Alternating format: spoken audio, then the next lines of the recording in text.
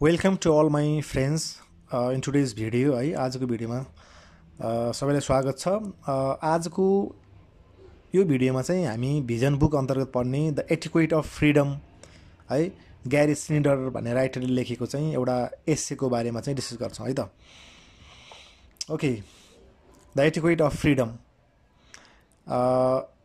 ग्यारी Snyder 1930 मा चाहिँ उहाँको जन्म भएको छ The Etiquette of Freedom, an essay collected in the practice of the wild है the practice of the wild भन्ने चाहिँ एस्सेहरुको चाहिँ एउटा कलेक्सन हो त्यसमा चाहिँ the Etiquette of Freedom भन्ने एस्से चाहिँ कलेक्टेड भएको छ ओके यसको थीम के छ त भन्दाखेरि the Etiquette of Freedom भन्ने एस्सेको चाहिँ थीम के हो यसले चाहिँ हामीलाई दिन खोजेको चाहिँ मेन मेसेज के हो अथवा चाहिँ यसको मेन थीम के हो भन्दा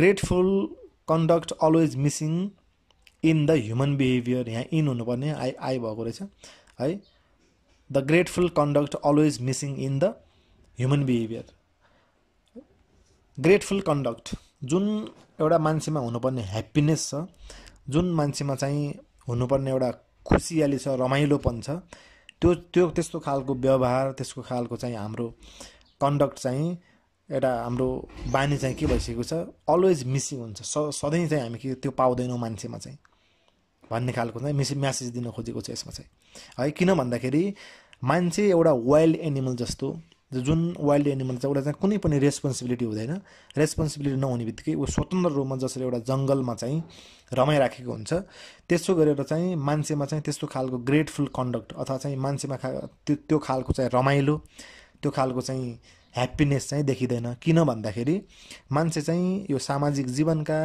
विभिन्न खालका चाहिँ रिलेसनशिपहरुमा चाहिँ विभिन्न खालका चाहिँ रेस्पोन्सिबिलिटीहरु ड्युटी हैन घर परिवार सम्बन्ध अफिस हैन अथवा विभिन्न समाज विभिन्न कुरासँग चाहिँ जोडिएको भएर के हुन्छ भन्दाखेरि मान्छेले चाहिँ जुन खालको चाहिँ जीवनमा चाहिँ वाइल्डनेस जुन खालको चाहिँ रमाइलो जुन खालको चाहिँ स्वतन्त्रता फ्रीडम हुनुपर्ने हो त्यो फ्रीडम चाहिँ गुमाएको छ भन्ने कुरा उनले भन्न खोजेका हुन् so it रिमाइन्स ethical obligation we are connected to everything else है एउटा के छ कि रिमाइन्स एथिकल अब्लिगेसन हामी चाहिँ एउटा नैतिक अब्लिगेसनमा छौं कि एउटा नैतिक बन्धनमा चाहिँ हामी केमा छौं बाँधिएका छौं जस्तो कि we are connected to everything else सबै चीजसँग चाहिँ हामी के छौं कनेक्टेड भएका छौं जोडिएका छौं समाजसँग जोडिएका छौं परिवारसँग जोडिएका छौं आफ्नो चाहिँ जबसँग जोडिएका छौं अर्गनाइजेसनसँग जोडिएका छौं अन्य त्यस्ता खालका विभिन्न किसिमका चाहिँ रेस्पोन्सिबिलिटीहरुसँग विभिन्न किसिमका चाहिँ ड्युटीहरुसँग विभिन्न किसिमका चाहिँ रिलेसनशिपसँग चाहिँ हामी जोडिएका छौं त्यो निभाउनु भने हाम्रो एउटा एथिकल अब्लिगेसन भइसकेको छ हाम्रो नैतिक जिम्मेवारी भइसकेको छ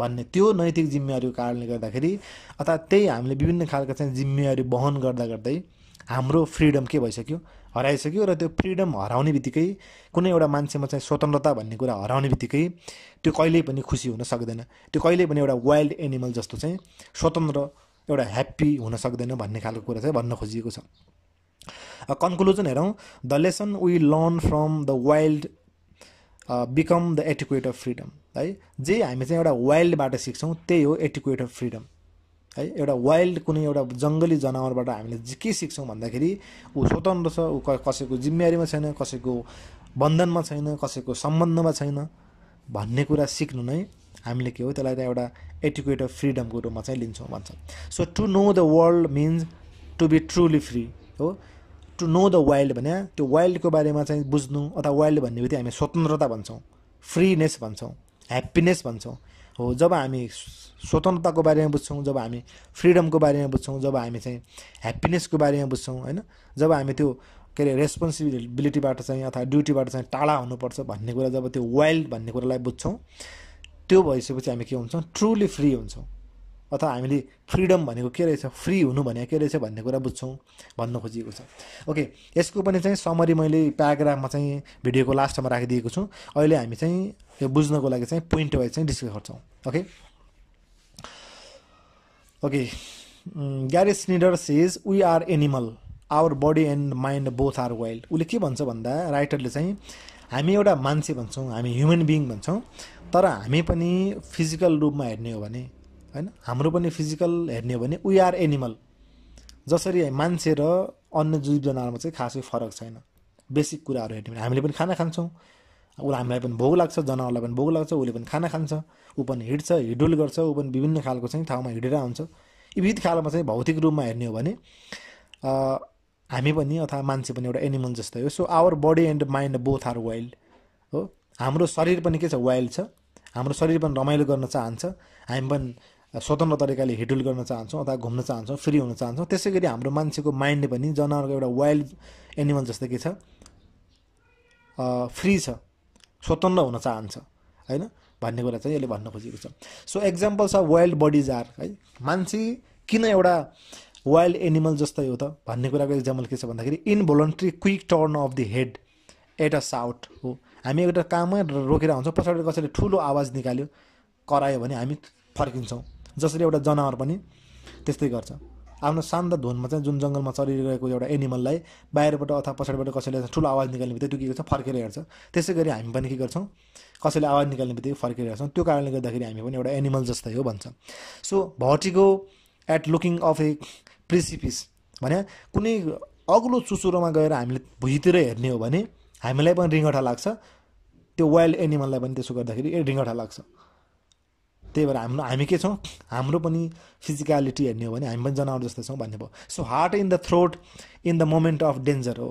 कुनै बेला एउटा डेन्जरमा, एउटा खतरनाक सिचुएसनमा पुग्दाखेरि अथवा एक्सिडेन्ट हुने खालको अवस्था पुग्दाखेरि के हुन्छ, हार्ट इन द थ्रोट भने हाम्रो मुटु काम छ। जसरी चाहिँ जनावरको पनि के हुन्छ, मुटु काम छ। उनीहरू पनि डराउँछन्, एउटा खतरनाक सिचुएसनमा पुग्दाखेरि उनीहरूलाई पनि त्यो डर हुन्छ जस्तो मान्छेलाई पनि त्यो हुन्छ भन्ने कुरा भयो। So the catch of the breath भने एउटा हाम्रो चाहिँ सास लाग्छ, डरले चाहिँ हाम्रो ब्रिदिङ चाहिँ एकदमै फास्ट हुन्छ है। यी कुराहरू केमा पनि पाइन्छन्, जनावरमा पनि पाइन्छन् भन्न खोजिएको छ। So other wildness in mind, अर्को वाइल्डनेस केमा छ भने मान्छे चाहिँ शारीरिक रूपमा अथवा भौतिक रूपमा पनि जनावर जस्तै छ, जुन कुरा हामीले यहाँ माथि भन्यौँ। त्यसै गरी मान्छेको माइन्डको हिसाबले भन्ने हो भने पनि त्यो के छ, एउटा वाइल्डनेस छ मान्छेमा चाहिँ भन्ने हो। जस्तो कि our depth of mind unconscious है, जहिले पनि हाम्रो माइन्डको चाहिँ डेप्थ भित्री भाग के हुन्छ, अनकन्सियसमा हुन्छ है। जस्तो ego अक्युपाइज tiny area of mind. Ego भने के हो भने जस्तो समाजका कुराहरू, रुलका कुराहरू होइन, रुल रेगुलेसनका कुराहरू होइन, मान्छेको मोरालिटीका कुराहरू सम्झन्छ, जसले चाहिँ इगो भन्छ हामी। जो के हुन्छ, एउटा सचेत हुन्छ, सचेत मानसिकता भने। सचेत मानसिकताले एकदमै थोरै एरिया ओगट्छ हाम्रो दिमागको भने। अनि ईद भन्छौँ जसलाई चाहिँ अनकन्सियस माइन्ड हुन्छ, त्यो चाहिँ covered the large territory of our mind है। हाम्रो माइन्डको चाहिँ, हाम्रो दिमागको चाहिँ धेरै भाग केले ओगटेको छ, अनकन्सियस अथवा अर्धचेतन अचेतन मनस्थितिले ओगटेको छ भन्दा थोरै भाग मात्रै सचेतन अथवा चेतनापूर्ण चाहिँ मनस्थितिले चाहिँ ओगटेको छ। त्यही भएर त्यो अचेतन माइन्ड चाहिँ के जस्तो छ, जहिले पनि चाहिँ वाइल्ड जस्तो हुन्छ। त्यो अचेतन मनस्थितिले जुन मान्छेको दिमागभित्र, मान्छेको चाहिँ माइन्डमा भएको चाहिँ अचेतन अवस्था हुन्छ, त्यसले चाहिँ जहिले पनि के खोज्छ, रमाइलो खोज्छ, राम्रो कुरा मात्रै खोज्छ, जहिले काहीँ खुसी हुनु खोज्छ, जहिले काहीँ पनि रमाइलो हुनु खोज्छ भन्ने कुरा चाहिँ राइटरले भन्छ। So according to writer some से है, राइटरले भन्नुसार चाहिँ कोही मान्छेहरू के भन्छन् भन्दा humans are smarter because they have language हो। मान्छे चाहिँ अरू प्राणीहरू भन्दा के छ, स्मार्टर छ होइन भन्छ। किन भन्दाखेरि बिकज दे हेभ ल्याङ्ग्वेज, किनकि मान्छेले भाषा बोल्छ है, मान्छेले बोल्छ, कुराकानी गर्छ, तर अन्य जनावरले चाहिँ बोल्न सक्दैनन्। किन, त्यही भएर चाहिँ मान्छे के छ, स्मार्टर छ अरू प्राणीभन्दा, अरू जनावरहरूभन्दा, अरू एनिमलहरूभन्दा भन्ने कुरा चाहिँ केही मान्छेहरूले भन्छन् भन्छ राइटरले। तर language is biological, social and natural existence है। तर राइटरले के भन्छ भन्दाखेरि ल्याङ्ग्वेज इज बायोलोजिकल है, ल्याङ्ग्वेज पनि कुनै न कुनै प्राणीको चाहिँ केसँग जोडिएको हुन्छ, बायोलोजीसँग जोडिएको हुन्छ। जस्तो मान्छे भन्ने प्राणी छ, जस्तो ह्युमन बिइङको लागि चाहिँ बायोलोजिकल रूपमा चाहिँ त्यो भाषा बनेको हो है। प्राणीको लागि पनि बायोलोजिकल रूपमा चाहिँ एउटा ल्याङ्ग्वेज हुने भइदिया भए, अथवा हाम्रो जस्तो अथवा मान्छेको जस्तो बायोलोजिकल उनीहरूको पनि स्ट्रक्चर हुने हो भने उनीहरू पनि बोल्न सक्थे। त्यही भएर ल्याङ्ग्वेज बोल्छौँ हामी, चाहिँ भाषा बोल्छौँ हामी, कम्युनिकेसन गर्छौँ भन्ने बित्तिकै हामी चाहिँ ठुलै हो, हामी चाहिँ प्राणी अन्य जनावरभन्दा धेरै अर्कै हो भन्न मिल्दैन। किन भन्दाखेरि ल्याङ्ग्वेज पनि के हुन्छ, बायोलोजिकल हुन्छ, शरीरसँग मिल्ने तरिकाले हुन्छ। अर्को चाहिँ सोसल है, जति मान्छेलाई पनि एउटा एक्लै जङ्गलमा छोड्ने हो भने त्यो भाषा बोल्न सक्दैन, ल्याङ्ग्वेजलाई चाहिँ त्यो क्यारी गर्न सक्दैन। त्यही भएर चाहिँ सोसल कुरा हुन्छ। जस्तो समाजमा बसिसकेपछि त्यो के हुन्छ, भाषा बुझ्छ अथवा बोल्छ। अर्को चाहिँ नेचुरल एक्जिस्टेन्स भनेको चाहिँ त्यो प्राकृतिक रूपमै पनि मान्छेको चाहिँ बायोलोजिकल अथवा मान्छेको बायोलोजीसँग चाहिँ रिलेटेड भएर चाहिँ के हुन्छ भाषा आएको हो भन्ने कुरा राइटरले भन्छ।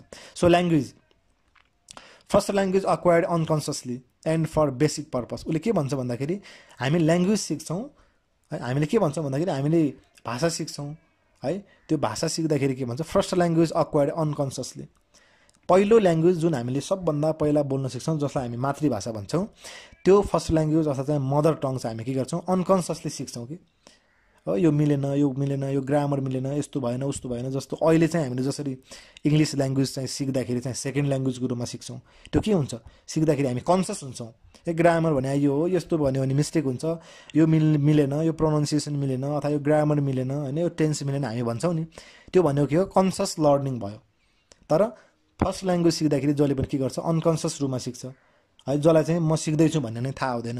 एन्ड जहिले पनि फर्स्ट ल्याङ्ग्वेज चाहिँ के को रूपमा चाहिँ युज हुन्छ भन्दाखेरि बेसिक पर्पसको रूपमा चाहिँ युज गर्छौँ हामी। जस्तो कि जनरल कम्युनिकेसनको रूप लागि चाहिँ पहिलो ल्याङ्ग्वेज अथवा चाहिँ फर्स्ट ल्याङ्ग्वेज चाहिँ युज हुन्छ है। जहिले पनि ल्याङ्ग्वेजको पर्पस बेसिक पर्पस के हो भन्दाखेरि कम्युनिकेसन हो है, त्यो कम्युनिकेसनको लागि चाहिँ हामी के गर्छौँ पहिलो भाषालाई चाहिँ युज गर्छौँ भन्ने भयो। So language teaching is a matter of gathering a language behaviour for specific purpose, एक्जाम्पलको रूपमा चाहिँ to apply for job etcetera है। जब हामी ल्याङ्ग्वेज टिचिङ गर्छौँ अथवा चाहिँ सेकेन्ड ल्याङ्ग्वेज सिक्छौँ त्यो के को लागि सिक्छौँ भन्दाखेरि to gather a language behaviour है, त्यो ल्याङ्ग्वेज चाहिँ अन्य समाजमा चाहिँ गर्ने कामहरू हुन्छन्, त्यो कामलाई चाहिँ एउटा फ्रुटफुल तरिकाले अथवा एउटा सक्सेसफुल तरिकाले गर्नुको लागि मात्रै हामी भाषालाई सिक्छौँ अथवा चाहिँ सेकेन्ड ल्याङ्ग्वेजलाई सिक्छौँ। र त्यसको उद्देश्य के हुन्छ भन्दाखेरि स्पेसिफिक हुन्छ, त्यसको उद्देश्य चाहिँ बेसिक होइन। कम्युनिकेसन गर्नको लागि हामीले अहिले सामान्य कम्युनिकेसन हाम्रो बेसिक कम्युनिकेसन होइन, बेसिक बोलचाल गर्नुको लागि हामी इङ्ग्लिस सिक्दैनौँ कि अहिले, किन भन्दाखेरि त्यो कुरा गर्नुको लागि त हामीले नेपाली सिकिसकेका छ। तर एउटा स्पेसल पर्पसको लागि चाहिँ हामी के गर्छौँ जस्तो कि जबको लागि अप्लाई गर्नु पऱ्यो भने कसैले विदेश जानको लागि सिक्ला हो, कसैले चाहिँ नेपालमै पनि एउटा राम्रो जबको चाहिँ अफर एउटा राम्रो चाहिँ अर्गनाइजेसनमा चाहिँ काम गर्नुको लागि चाहिँ इङ्ग्लिस सिक्ला सेकेन्ड ल्याङ्ग्वेजको रूपमा भने यसको चाहिँ दोस्रो भाषाको के छ एउटा स्पेसिफिक पर्पस हुन्छ भन्छ। So all the creature in this world are equal human or insects. उसले भन्न खोजेको कुरा के हो भने संसारमा यो पृथ्वीमा जति पनि मान्छेहरू बस्छन् अथवा जति पनि प्राणीहरू बस्छन् अथवा त्यो मान्छे होस् अथवा चाहिँ एउटा सानो किरा फट्याङ्ग्रा होस् है, सबै के हुनुपर्छ यो संसार सबैको लागि बराबर हो भन्ने कुरा चाहिँ राइटरले भन्न खोजेको छ। सो अब अर्को कुरा चाहिँ वाइल्ड मिन्स के कुरालाई चाहिँ उनले वाइल्ड भनेको छ, वाइल्ड भन्ने बित्तिकै चाहिँ यहाँ एउटा भल्गर तरिकाले चाहिँ लिनु हुँदैन है, जङ्गली भन्ने बित्तिकै छाडापन भन्ने कुरामा बुझ्नु हुँदैन कि जङ्गलीपन अथवा चाहिँ एउटा जनावरको एनिमलको पन भन्दाखेरि हामीले के बुझ्छौँ भन्दाखेरि learn all the parts of the land है, यो संसारका यो पृथ्वीका सबै पार्ट्सहरूको बारेमा चाहिँ थाहा पाउनु अथवा सबै जमिनको बारेमा चाहिँ थाहा पाउनु। यसको मतलब के घुम्नु फ्री रूपमा चाहिँ हामी संसारका चाहिँ सबै ठाउँमा चाहिँ घुम्न पाउनु भने त्यो एउटा वाइल्डनेस हो। जसरी जङ्गलमा चाहिँ एउटा गोठभित्र कुनै पनि जनावरलाई बाँधिँदैन, ऊ चाहिँ फ्री रूपमा चाहिँ पुरै जङ्गल घुमेर चाहिँ चर्छ, त्यसरी चाहिँ एउटा मान्छे पनि वाइल्ड हुनु भनेको के हो यो पृथ्वीको चाहिँ यो जमिनको चाहिँ यो पृथ्वीको सबै पार्ट्समा चाहिँ घुम्नु। अर्को चाहिँ नो टु अल है, नो टु अल भनेर चाहिँ सबै कुरा चाहिँ हामीले सम्मान गर्नु, सबै प्राणीलाई सबै ठाउँलाई हिमाललाई तराईलाई पहाडलाई होइन अथवा विभिन्न किसिमका जनावरहरूलाई चाहिँ हामीले के गर्नु हो नो टु भनेर झुक्नु, उनीहरूप्रति सम्मान देखाउनु पनि एउटा के हो वाइल्डनेस हो। द प्लान्ट्स एनिमल्स बर्ड्स है, जसरी पनि प्लान्ट्सहरूलाई भयो एनिमललाई भयो बर्ड्सलाई त यसलाई सबैलाई हामीले के गर्नुपर्छ सम्मान गर्न सक्नुपर्छ भन्ने कुरा आउँछ। And Ford the stream and cross the ridges, Ford the है नदी तर्नु, स्ट्रिम भने त्यो खोला हुन्छ सानो पानी बगिरहेको खोलामा चाहिँ मजाले चाहिँ हिँड्दै तर्नु।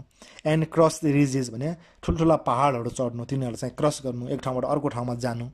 And tell a wonderful story when get back home, अनि त्यो पुरै संसारलाई घुमेर जब हामी घर फर्किन्छौँ अनि त्यो स्टोरी चाहिँ अरू मान्छेलाई सुनाउँछौँ भने त्यसमा चाहिँ वाइल्डपन लुकेको हुन्छ, त्यसमा चाहिँ एउटा रमाइलोपन, त्यसमा चाहिँ एउटा ह्याप्पिनेस लुकेको हुन्छ। त्यसलाई नै राइटरले चाहिँ एउटा वाइल्डको रूपमा चाहिँ लिन खोजिएको छ। ओके, अब यहाँ चाहिँ समरी लेखिएको छ है, प्याराग्राफमा चाहिँ समरी छ, यो पनि हेर्नु होला। एक्जामिनेसन पोइन्ट अफ भ्यूबाट चाहिँ समरी पनि थाहा पाउनुपर्ने हुन्छ। ओके।